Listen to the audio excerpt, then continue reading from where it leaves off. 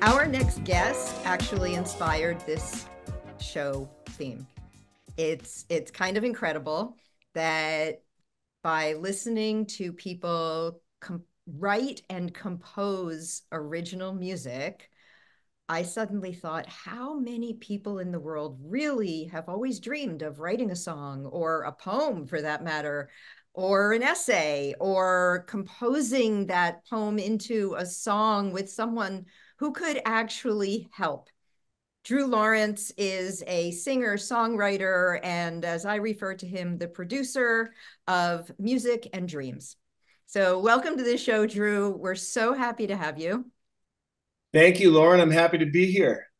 It's a pleasure. And I really am excited to share what you're doing with our Good Day audience because I deeply believe that we all have dreams inside us, whether it's a song or a book or a painting or a dance, whatever we dream of doing that we may not even realize we dream it yet.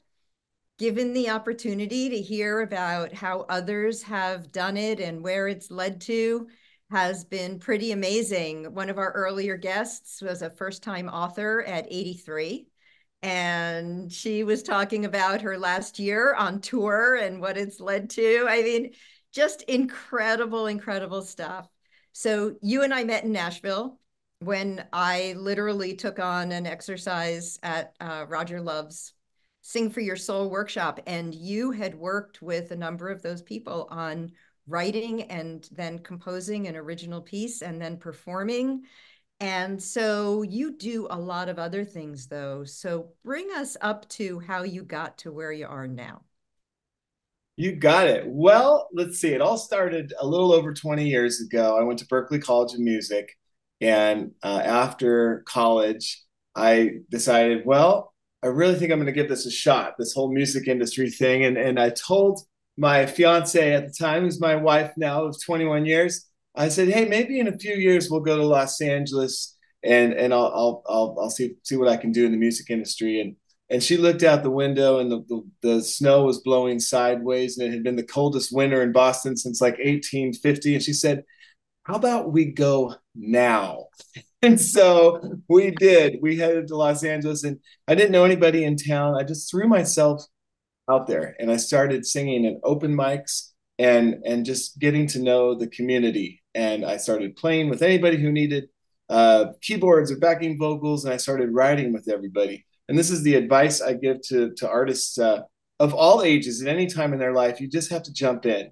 You just have to jump in and do a little bit each day.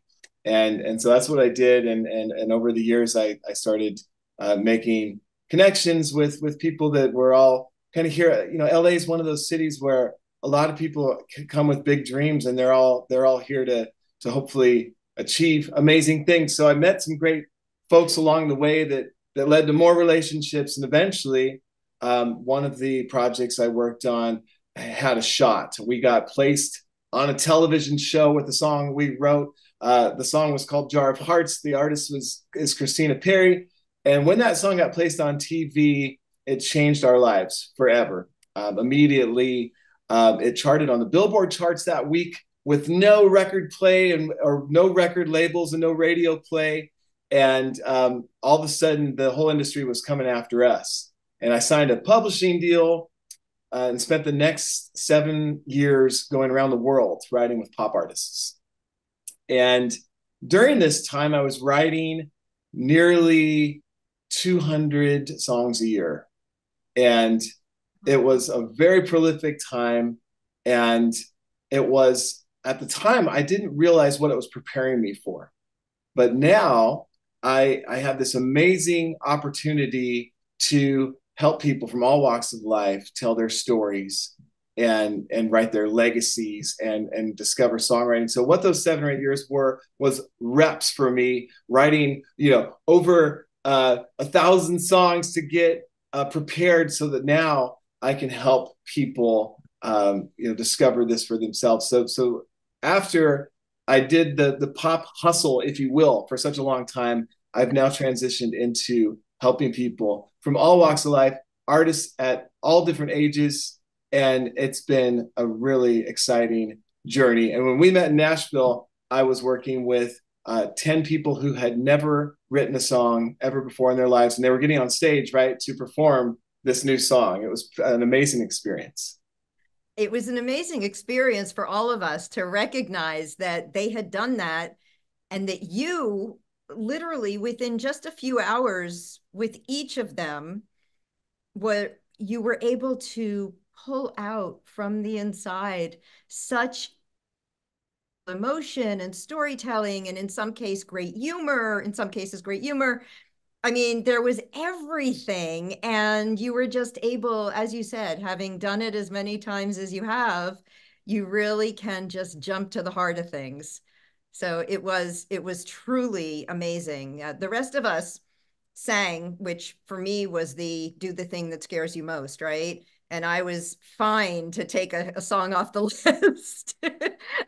I'm not sure that composing would have helped my anxiety get through get through the event, but we were so impressed. And I was so excited to know that you are out there now offering this as an opportunity to the world to say, write your legacy, sing your legacy. Like, if this is a dream you have, let's do it. So, how is that opening up for you?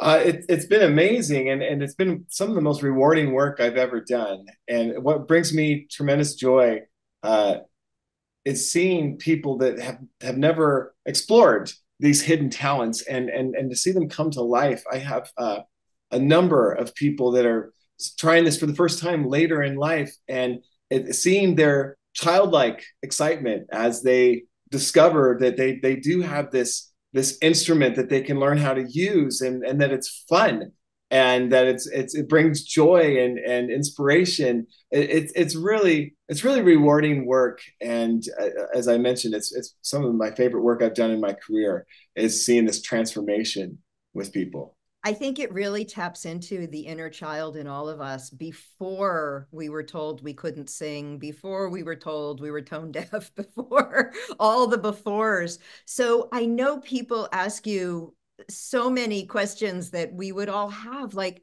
can anyone really learn to sing? This is absolutely is the answer. And to me, it's absolutely a proven science, because I've been doing this for so long, and I've just never met anybody who didn't learn how to sing, and not just how to sing, but how to sing and sound nice, to sound good when they sing. So it's 100% possible for anybody. And here's why: because each one of us is born with this amazing instrument. If you think about this, there's, I think, nearly 8 billion people on the planet, and no two people have the same voice. So when you think about that, your voice is one of the most special. It is the most special voice on the planet. There's not another one like it. So what is the case for a lot of people is they don't know how to access their instrument and how to use it properly. And one of the biggest issues is people don't understand their wheelhouse, where their voice sounds great, or where their range is, if you will. So they go to karaoke and they try to sing.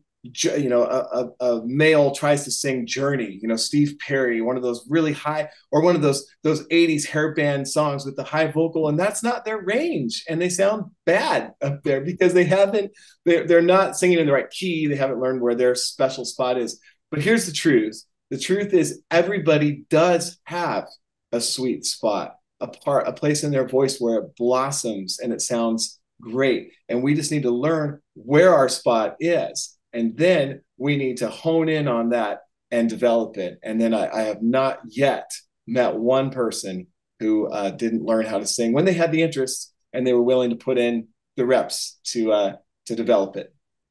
So, along with the learning to sing, and I imagine that that discovery for someone who believed they could not sing all their lives, that suddenly discovering that sweet spot is kind of magical. I can't even imagine how you sitting across from them and watching that light bulb go off. It's got to be brilliant.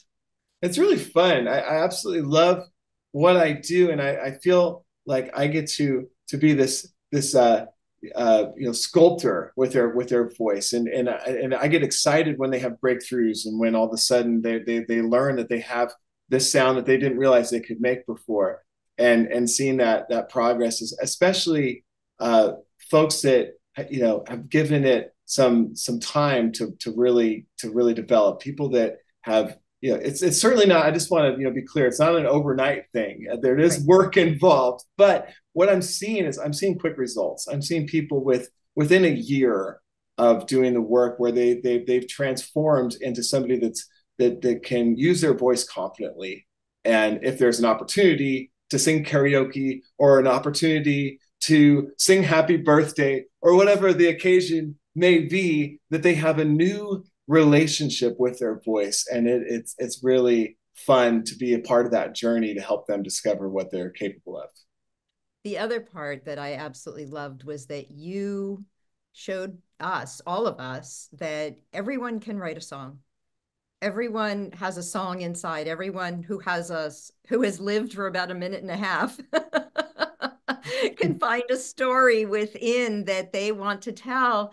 And with some guidance, really turned it into just a legacy piece of work. How do you actually write a song? Well, first You of all, I tried want to a say, few times. yeah, so, some of my favorite songs I've co-written with folks are, with people who've lived a little bit of life. One thing about the pop industry is for so many years I was working with artists that are kind of younger. They're 21, they're 22, and boy, that's just a lot of songs about people having relationships in their 20s, and I did get a little bit tired of that subject matter. So getting a chance to write legacy pieces of lessons that are learned and experiences that happen just provided me with more depth and more material to work with. So it's been really enjoyable. I'm really loving this part of my career of writing songs that are a little bit more reflective. And so your question is, how do you get started? And really, all you need is to start with a story, and that's the most important thing. Why are we writing the song? What is the story? And I tell people the best way to think about your story is to think about the people in your life, and think about the experiences you've had. I had one a friend of mine that came and said, I just don't have a story. I don't really have a story. I have my job, I have my hobbies, and I have my dogs, and I have my husband. He's number 4 on the list. It's just so funny. I thought that Sounds was, like a country western song waiting to yeah. happen. Well, I was like, that right there is a song. You're right. And honey, I love you, but you're number 4 after the dogs. So and so we started talking about her life, and I just started asking questions. So this, even if you don't think you have a story, then it starts with a conversation. If we got to go right to the very beginning, and I asked her where she was from, and she was from San Francisco, and we talked about the amazing time that she grew up in San Francisco, and at the time in her life, Jefferson Airplane was like rehearsing in a garage down the street from her, and Carlos Santana was in another garage down the street rehearsing, and it was this amazing city full of vibrant life and love, and then I said, well, how's what's the condition of that city right now? And the tone turned that it's a little sad for her to visit because San Francisco is going through some challenging times right now. So we wrote this beautiful love story, a letter to San Francisco. That was where we got her story, and it included her childhood and also how she feels now, looking back at the city and realizing that there's still hope, but she's hoping that the city can turn its a corner and come back to its glory of olden days. And we wrote. So here's the next step in writing a song. We came up with the title, "The Painted Ladies," which are the famous homes that are in San Francisco. Those old Victorian homes. They're on that show Full House in the beginning. You see those homes, Right? and so she's talking to the painted ladies and what they've seen as the city has changed over the years. So we came up with a title that kind of represented the story, which was fun. It's like, we're going to write a San Francisco song. We'll use these painted ladies as our hook, as our title. And it was really fun. So we start with the story and then a title. And one exercise I take people through when they work with me is sit down and write a few titles each day. It doesn't take very long, right? And it could be an object that's in your house, like a vase of flowers. Miley Cyrus had a pretty big hit song called Flowers. So there's a title, and then you start thinking about what could be the story behind that object. So that's one of the exercises. But the shorter answer is a story and a title, and we're good to go. We can start writing a song with that. I love that. And I know that people are now thinking, I can hear them thinking, wow, I can do that. I can Yeah, absolutely do that. And one of the things that I want to share with the audience before I ask you where they can find more information is that you, in fact, are working on writing and recording your own personal history, story, legacy. And so you are going to be releasing your first solo album later this year. Is that right? that's right. Yeah, I finished the album and it's been mastered. And so now I'm in the process of putting together a business plan so that I can release it and hopefully get it to as many people as possible. But this is a 20-year dream of mine. And even though I've been in the industry and I've been developing other artists, and I perform in a band called the Dales, where I'm one of the band members, and we tour, and that's a load of fun. It's a 3-part harmony band, a little bit throwback, a little like Crosby, Stills and Nash and Fleetwood Mac, that thing, and that's such a blast. And I love my bandmates, and I love that whole project. But it's more of a collective project where we're writing about different topics. But I wanted to create my own body of work that was my stories about the people that are closest to me in my life, my family, and some of the lessons I've learned that I want to share with the world and future generations. And so our legacy isn't just the people in our lives, but also what we've learned. So you don't need to have a partner or kids to have a legacy to leave. There's so much more to our experience in life, and just the lessons we've learned and the messages we want to share. And so this project's been really dear to my heart, and it's been something that some of the songs do go back a long time. One of the songs is over 20 years old, and the point there is that it's never too late to follow through on ideas that maybe you put on the back burner. And it's not like, well, I should have done that, but I didn't. It's like if we're here and we got the breath in us, there's Right. still time to follow through on these ideas. And so that also has felt really good to wrap up some ideas that were loose ends that were sitting around for so long, and to see them to the finish line. So yes, I'm very excited. I plan on performing the album on tour next year, and we'll probably start with the single this fall.